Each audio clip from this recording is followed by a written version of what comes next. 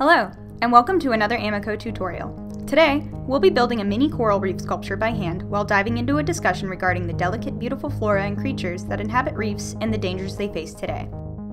To begin, have your students research and sketch different types of coral and the aquatic species that live in these regions. 4 or 5 species could fit nicely on each sculpture. Everyone's unique sculpture is going to need the same type of base. Coral reefs typically appear as huge, color-coded rocks surrounded by fish and other species. Because of this, we are going to pinch out our own tiny rock to grow our coral reef on top of. Start with a ball of clay and push your thumbs into the clay, leaving a support wall on the inside that spans the diameter of the rock. This will help with stability while you're building. So next, I'll show you the species I picked out to build my reef and how I chose how to construct them. To start, I picked tube coral. These long cylindrical structures are easy to create by rolling a fat cylinder, boring out the center with a tool of some sort, and then slipping and scoring each tube to the rock base.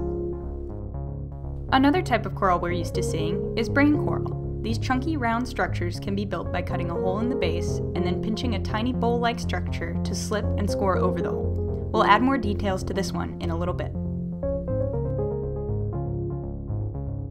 To add textural details like pebbles, algae, lichens, and more, it's easiest to score all around one of your reef features and then roll and adhere balls of clay one after another until the surface is covered. This is easiest to do if the clay that you're adding to the surface is particularly wet.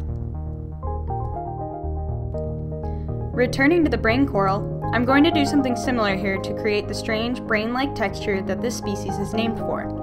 Score the surface of the coral and then roll coils from wet clay and arrange these coils in wiggly patterns all over the surface of the coral. Some species of coral, like fan coral, are upright and flat.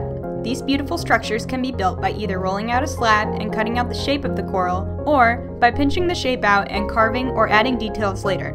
To attach the coral to the surface, score and slip both the base and the coral and smooth them together. Anemones are fascinating and colorful creatures that you see in healthy, thriving reefs. These are a fun one to make. Start by scoring your base and then roll a small, solid cylinder between your fingers and score it and slip it to your base. Do this a few times until you have a small family ready to go. From there, using the end of a tool or a nib, open a hole in the center of each cylinder. Then, roll 5 or 6 tiny tapered coils to put together into a bundle. These make the tentacles.